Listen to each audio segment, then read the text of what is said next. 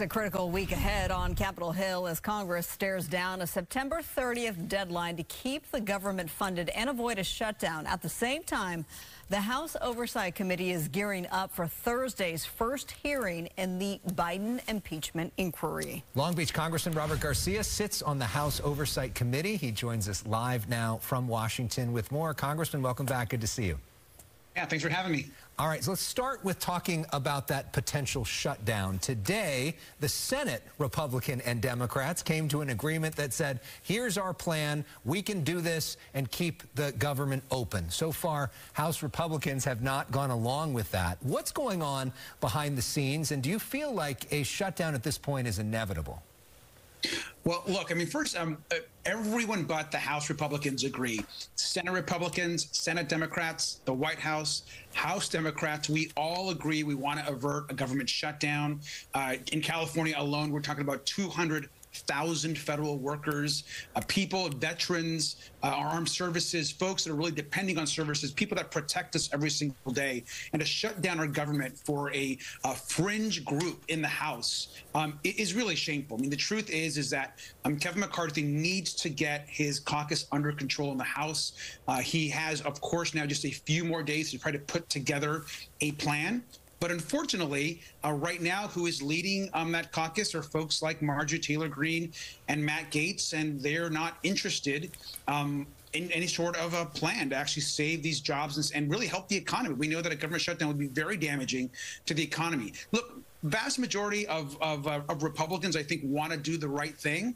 But unfortunately, that caucus right now is controlled by the extremists in the House. So in 5 days, do you foresee that, in fact, the government will shut down? And for the average person out there, how will that impact them? What will that look like if the government does not avoid this shutdown? Right. And so a couple of things to remember. I think one is I'm very hopeful that we don't have, of course, a shutdown, and we're working really hard in ensuring that doesn't happen. But at the end of the day, this is Kevin McCarthy is the speaker. He has to control and get those votes. Certainly, Democrats are not going to be voting for any shutdown. As far as what that's going to look like on the ground, it's important to remember for viewers that this is a federal government shutdown. State government, local government moves forward as normal. But essentially, the federal government, for the most part, either shuts down or really slows down. That means that services that people rely on are going to slow. That means that folks within our military will be working most of the time without pay. That means that critical federal services like food programs, SNAP, could be delayed or eliminated. And federal firefighters could be also out there on the job not getting compensated. And so the whole of government either stops or slows down. And it's shameful, especially to the men and women that are dependent on their services, whether they're veterans, whether they're serving in the military, to not be able to get a paycheck because extremists want to dramatically, essentially, reimagine what government actually looks like. And so vast majority of the United States, vast majority of Congress is on the same exact page. Yeah. We should not have a government shutdown. Let's hope not. Okay, let's switch topics now and ask you about the impeachment inquiry. The first inquiry, the first hearing is this Thursday in that oversight committee. You are on that committee, as mentioned. So take us into the room on Thursday. What does that look like? Well, look, I think first it's important to note and to remind folks that there is zero evidence that links President Biden to anything that Hunter Biden did. And we all believe, by the way, as Democrats, that Hunter Biden should be held accountable for any crimes that he may have done. He's going through a process right now, just like Donald Trump should be held accountable for his indictments and the things that he is going through as well. But we know there's been zero evidence so far that the president has done anything wrong. We also know that many in the House, especially some of the more extreme voices, have basically said and linked. They're trying to link this impeachment inquiry to the shutdown, and in order to get some sort of resolution on the shutdown, we also have to have this impeachment inquiry, which makes absolutely no sense. So I think at the end of the day, Hunter Biden is a private citizen. Clearly, he's being investigated. He needs to be.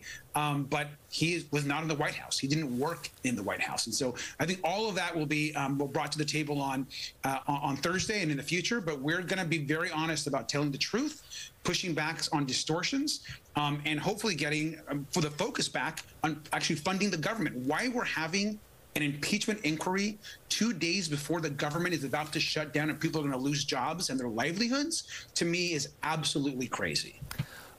So you're also a part of the Biden re-elect. You're one of his favorite surrogates.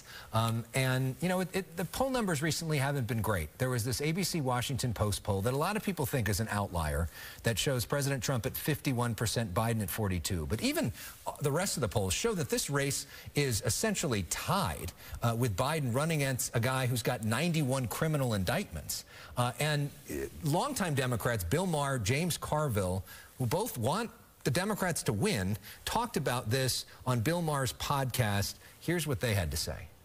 Let's assume the election was November the 3rd of this year. Oh, Lord. And they said the candidates are Joe Biden, the Democrat, Donald Trump, the Republican, Joe Manchin and Larry Hogan, no labels, and Cornel West. Trump would be a betting favorite. At some point, perception becomes reality. And look, do I think he can do the job? Absolutely. He cannot run for president. He'll look bad in the debates. It's too much. What do you say to Democrats who want to beat Donald Trump, but that are fearful that Joe Biden is simply too old and that the electorate will reject him because of that? We're better off with a younger candidate who can be out more, talk to more people, do more events, be more vibrant, and not have that issue.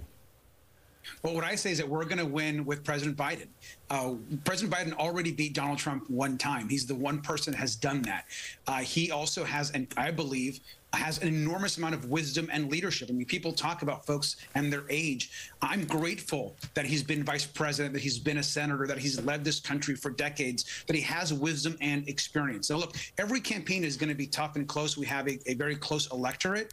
But at the end of the day, we're confident that the Biden-Harris team has the results around lowering prescription drug prices, results around the infrastructure law, results around climate investments. These are the things that are going to matter in the election. We are still a year plus away.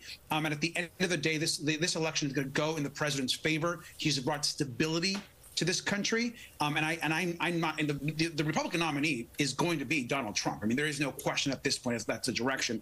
And we are going to beat a person that's been indicted 91 different counts. And this is just really sad to see that the country and the nominee for one of our major parties is actually going to be Donald Trump.